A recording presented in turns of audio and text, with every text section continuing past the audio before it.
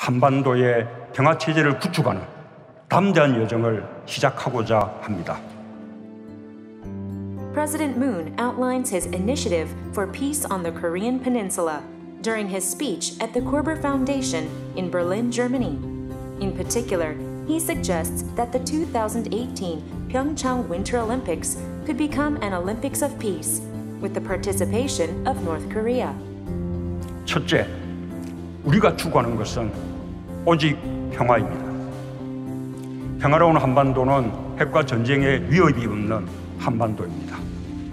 남과 북이 서로를 인정하고 존중하며 함께 잘 사는 한반도입니다. In his New Year address, Chairman Kim Jong-un of North Korea expresses his willingness to dispatch a delegation to the Pyeongchang Winter Olympics and to engage in dialogue. South and North Korea engage in high-level talks, and as a result, the Olympic delegations of the two Koreas march together in the Parade of Nations at the opening ceremony of the Olympic Games. While the Olympics are ongoing, the two Koreas engage in talks at the top levels. Following a visit to the North by the South's Special Envoy delegation headed by Chung Eui-young, Director of National Security, it is announced that the Inter-Korean Summit will be held at the end of April. A few days later, Director Chung Eui-young breaks the news that President Trump has decided to meet Chairman Kim to engage in an unprecedented North Korea-US summit. A South Korean delegation of 120 K-pop artists and Taekwondo athletes fly to Pyongyang. Such exchanges ease the atmosphere on the peninsula, paving the way for the two Korean leaders to meet for a summit. Chairman Kim crosses the demarcation line at Panmunjom to hold the first Inter-Korean Summit in 11 years. In the morning, they hold the official summit. In the afternoon, the two leaders have a private conversation.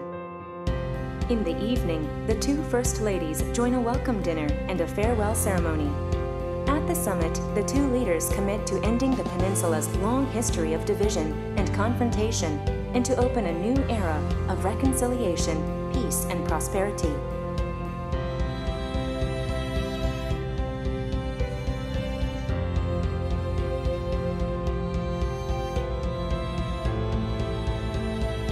오늘 김정은 위원장과 나는 완전한 비핵화를 통해 핵 없는 한반도를 실현하는 것이 우리의 공동 목표라는 것을 확인했습니다. 앞으로 완전한 비핵화를 위해 남과 북이 더욱 긴밀히 협력해 나갈 것을 분명히 밝힙니다. White House states that the North Korea-US summit will be held on June 12th in Singapore. President Moon meets President Trump on May 22nd, as well as Chairman Kim on May 26th, to smooth the way for this historic meeting to take place. Chairman Kim and President Trump meet for the first ever North Korea-US summit.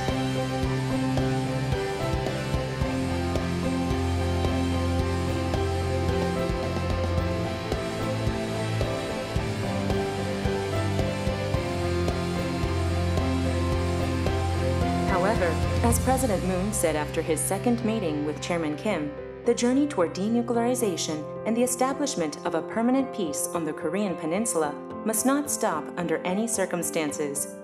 So it is hoped that all will join in the efforts to embark on this road to peace and to succeed.